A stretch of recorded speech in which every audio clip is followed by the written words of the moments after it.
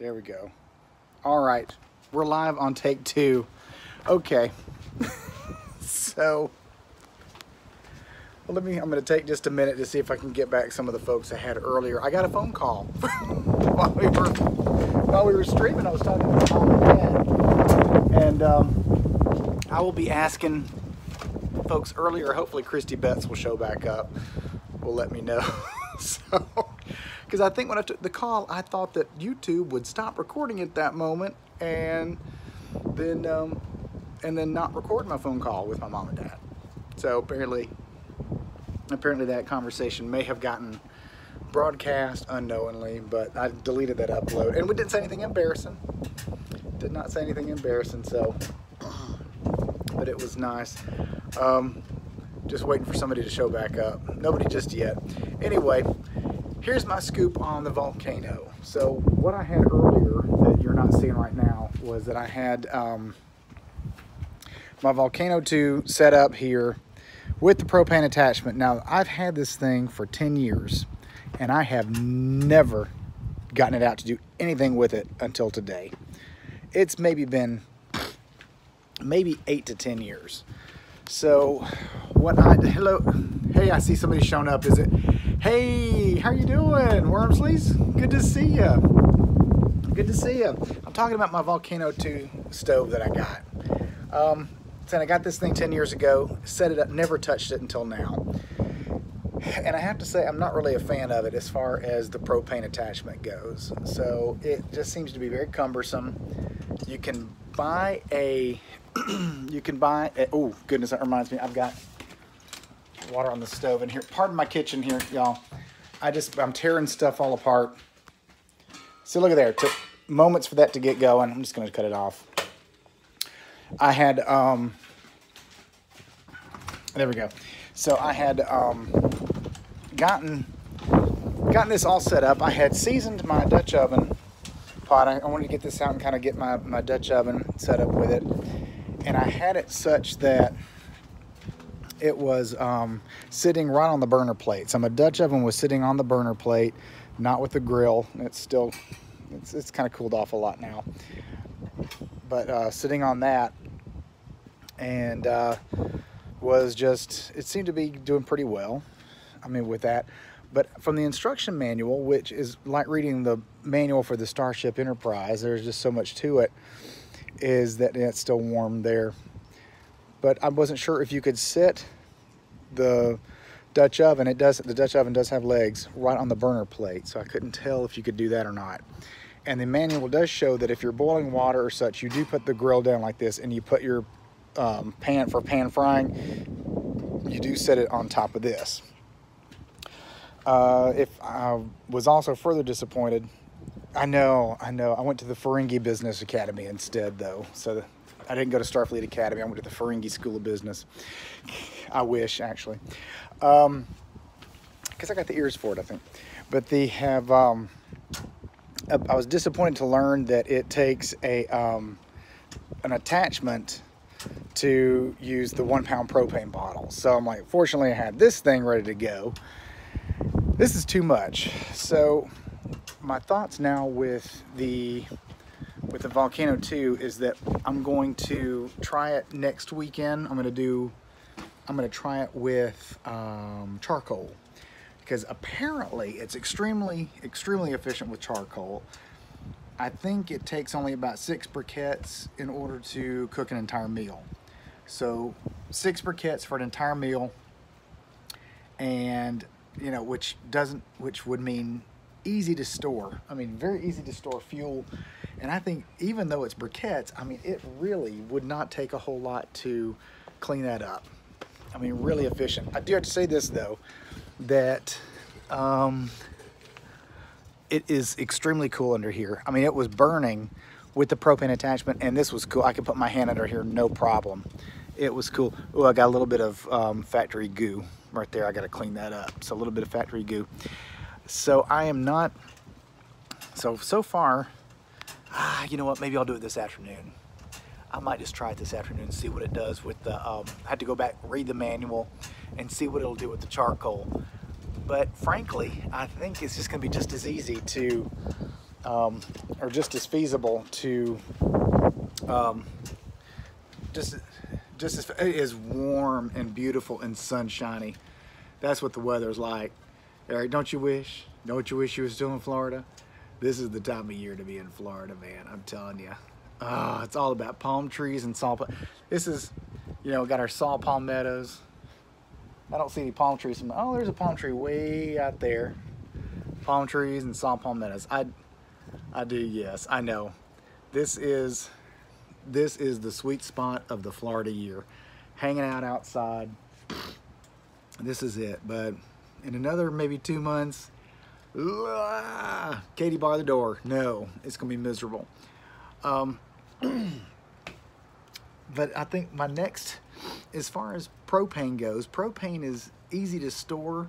It's very efficient, but it kind of spooks me out a little bit. It does kind of spook me out a little bit. But what's nice is that when I bought this joker, you know, when I bought this thing, I started storing 1 pound bottles of propane. So I've had these 1 pound bottles of propane for almost 10 years as well. They were out in that storage building, out there, that green storage building, for almost as long, if not inside my house. And I took one out and used it in my little buddy heater that I just pulled out to use also in about 10 years time.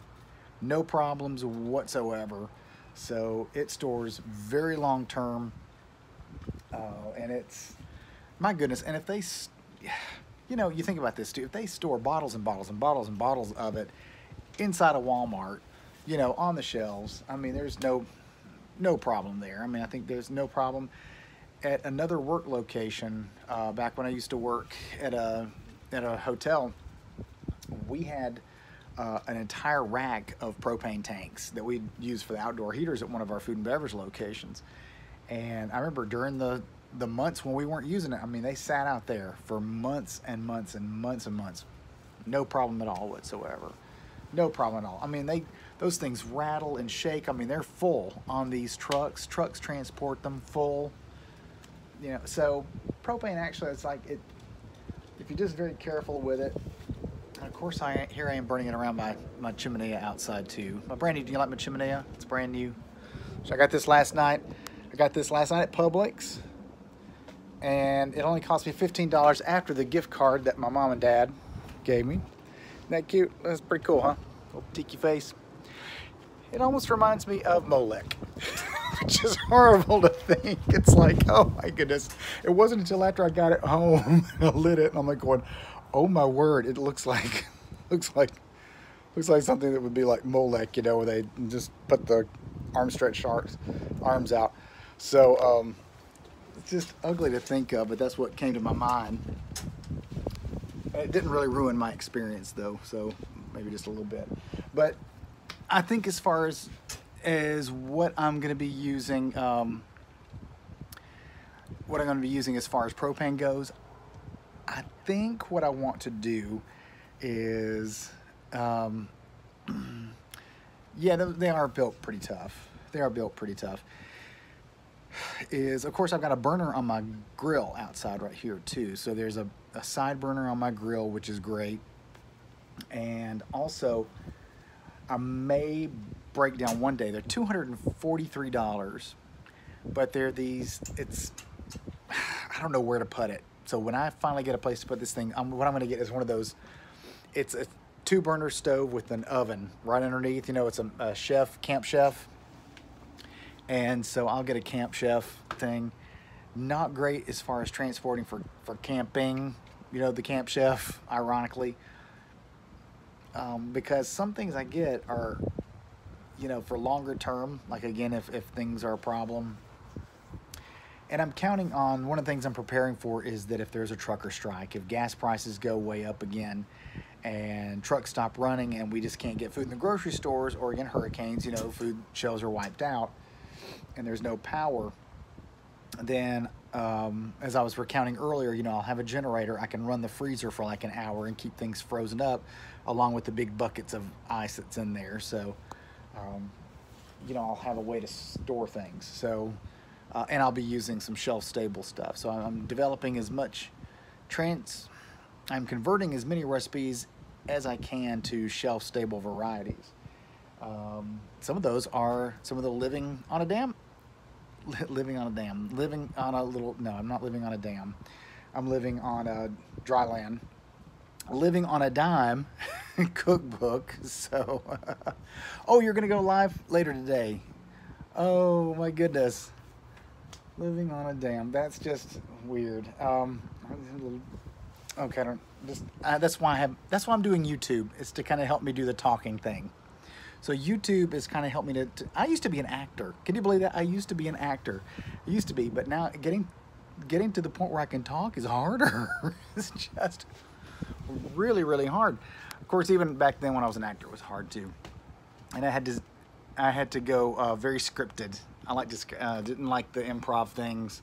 I liked scripted, and that's why I liked rehearsal, over and over and over again. I liked rehearsal, and but there were some times where my attention span I would black out. This happened to me in college one time. I was doing a show there. All of a sudden, I was kind of caught in the zone of the play I was in, and I dropped out. And I'm like, when I came back, I forgot where I was in the play. I forgot what my lines were next, and I just had to start improvising at that point, and until I finally remembered where we were, and I picked up back to the point. So that was really tough. But maybe later today, I'm going to try doing the propane. Doing the charcoal briquettes. I think I'm going to try doing that. And as far as you've always wanted to be in a play, I haven't done any legit theater. I've done some musical theater years ago. Like I said, I can't move anymore, but I would like to do a Shakespeare one day. Would have liked. I don't know if I want to do that anymore. But again, my palate. Oh, there's a Model T going down the road. That's cool. Somebody's got a Model T car in the neighborhood. I don't know if that's something I really want to do anymore anyway, but who knows? I don't think people want to see old people on stage either. You know, yeah, that's video and TV. That's cool. That is cool. I don't think people want to see old people on stage. People just want to see young people. So I'm hitting another mark. I'm hitting a milestone this year. I think 50 is going to kind of hit me a little bit hard. That's coming up this October. So, but we'll see. But like I said, I want to get one of those Camp Chef ovens. Yeah, they do break a leg. I want to get one of those Camp Chef ovens, but again, I got to find a place to store it first. I think it'd be great and efficient as far as, using it for propane, but we're going to see as far as stovetop goes. Oh, well, apparently I can use this thing as an oven as well, because I've got I bought everything. I'm telling you, when I buy kits, when I buy things, I buy everything there is to go with it, or at least I try to. I got this little convection hood over it, so it's it's still in the wrapper. Everything. I'm telling you, I've not touched this thing in 10 years because I looked at the technical manual and I went, ugh, this is just too much to even think about right now. And I kept waiting and putting off and putting off and putting off. And finally, today, 2019. So here we are, February 17th, 2019, is when I finally got this thing out. You're saying American language is not easy. The British language. Oh yeah, there are some differences between, major differences between British English and American English, aren't there? So I know I've watched a lot of BBC, a lot of it, and I enjoy a lot of BBC. Here's one thing about British television versus American television. And this is, now Britain has got some beautiful people. America's got some beautiful people. Britain's got some not so pretty people. America's got some, America's got some not so pretty people. Britain is more interested in telling the story with great characterization, whereas America is just more worried about having, the optics, just having pretty people up there. America is very, I think it's a little bit more vain in its productions. Great Britain, they'll have some I hate to say it, they'll have some unattractive people in these roles, but but they fill the roles, they fill the characters, and it's truer to the story. Whereas, in the U.S. we've got someone playing a grandmom who is 45 years old. You know, so yeah, so it's just we tend to go more for the aesthetic in the US, whereas storytelling in Great Britain relies more on what character and what you know, what character will fill the role.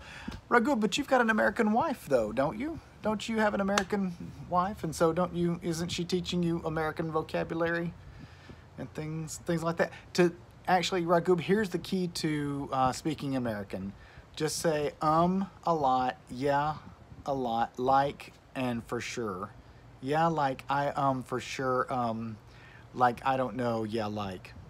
And there you go. There you pretty much have American, at least American 20-year-old girl verbiage, or 29-year-old New York